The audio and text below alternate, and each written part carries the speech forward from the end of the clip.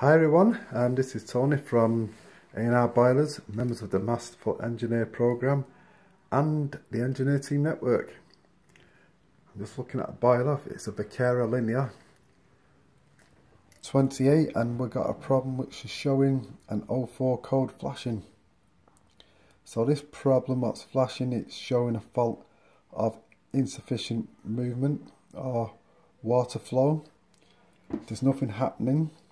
So we're going to investigate. My gut feeling is it's the pump, because the pump's got to circulate first to make the pump float switch operate and then start the rest of the boiler. So we'll have a look and see what's going on.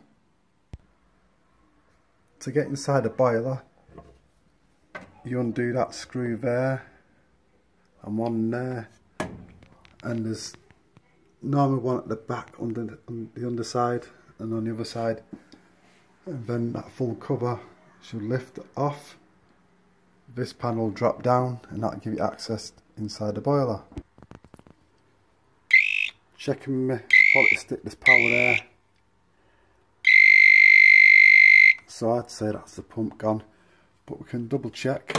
We'll take the cover off here, use a multimeter and just double check if there's voltage there. Yeah, so that's the voltage on the pump. It's definitely gone. Put it across there. Also the pump's mad as well. So that's double confirmation that the pump's gone. So that's the end of the diagnostic. So that just took about 1 minute and 40 seconds to diagnose the fault. Not bad. So anyway, that's the end of the diagnostic for today. Quick short video on the Engineer Team Network. So there we go. So speak to you soon guys. Hope to see you later. Bye.